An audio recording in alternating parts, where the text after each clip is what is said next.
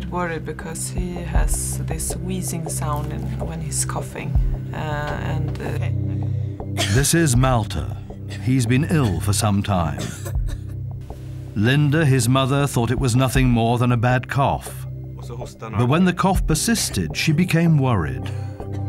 At first I thought it was maybe a normal kind of flu, but then I was concerned because his symptoms got much worse.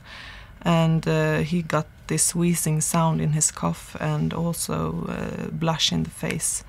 And then I was a little bit worried, so we decided to see the doctor. Yes, if you think Malta is an isolated case, think again. Despite current vaccines, whooping cough affects almost 50 million people a year around the globe. And your child could be next. In the fight against whooping cough, European scientists have joined forces. The project's called Child Innovac. Dr. Camille Locht is the head of the team. So the Innovac consortium will try to put forward, all the way through clinical trials, a totally new concept of vaccination against whooping cough. The new vaccine really aims at protecting the youngest and most vulnerable population, that is the young children of our countries. Whooping cough is caused by the bacterium Bordetella pertussis. The bacteria are transmitted by droplets when infected people cough and sneeze. Inhaling these droplets causes further infection, which, if not treated quickly, can lead to death. Since the 1940s, the main treatment against whooping cough has been with vaccination. The first generation of vaccinations were crude and led to serious side effects. The second generation, used today, is an improvement, but is still far from perfect. The major disadvantage of the second generation vaccine, like for the first generation vaccines, is that they require at least 3 immunizations to be optimally protective. And the immunizations in Europe start usually at 2 months of age. They go from 2, 3 to 4 months of age, which means that children below the age of 5, 6 months are not optimally protected. Child Innovac aims to tackle whooping cough in a number of innovative ways. First of all, it's developing a new vaccine which can protect babies under the age of 6 months, as currently none exist. To make the vaccine has meant getting to grips with the root of the disease, the whooping cough pathogen. Scientists have discovered the pathogen makes several different toxins. The pertussis toxin, which causes infection and suppresses the immune system. The dermonectrotic toxin, which can kill cells. The tracheal cytotoxin, which attacks mucus cells. By genetically modifying these toxins, scientists have created a new live bacterium, and that's the basis of the new vaccine.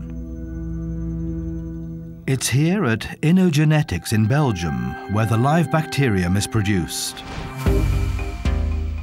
The cultures are carefully grown and counted before eventually being used to make the new vaccine.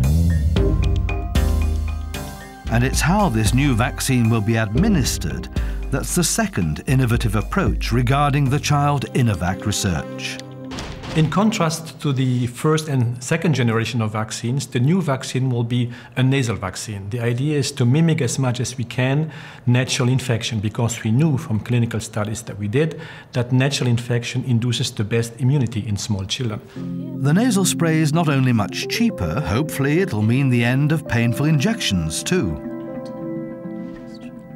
Developing a new vaccine takes many years, and obviously the question everyone wants to know is, will it work?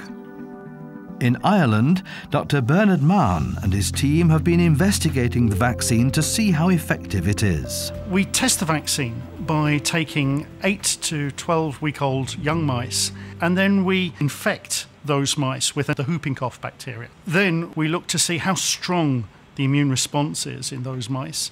And finally, we look at the architecture, the fine structure of the lungs to see that the vaccine is safe. Let me show you what I mean. Here we see a section from a healthy airway. This mouse has not seen the virulent whooping cough bacterium. And the airways themselves are very clear and clean looking. So that's a very nice lung that we would expect to see in a healthy individual. But it's a very different story with the lungs of an infected mouse.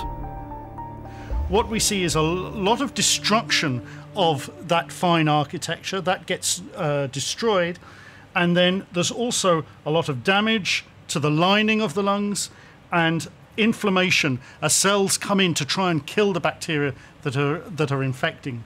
But now if we look at the airways from a mouse that's been immunized with the new vaccine, the fine architecture of the airways is protected and preserved, and the airways are clean and open and with no damage. So that's a really good sign to us that this is a safe vaccine for the children. The exciting results from Ireland mean Child Innovac can begin to plan the first human tests. Professor Rigmor Torstensson will be keeping a watchful eye during the trials. To make sure that this vaccine is not causing any side effects, we will start to vaccinate healthy males.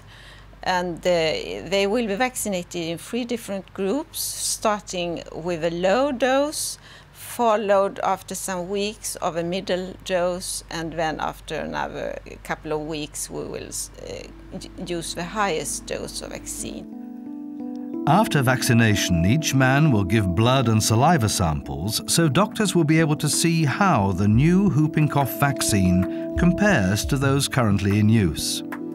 It will take at least up to 10 years until we have the final vaccine approved by the European medical agencies. It's a long way to go.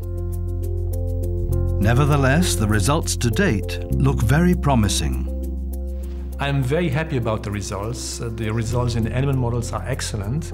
And so I feel this is an award of 25 years of basic research on the whooping cough agent, and we're very excited about trying it for the first time in man very soon. This project is very important, both scientifically, but also that you feel that you can actually help and contribute to the health of small children, and that's very important for me.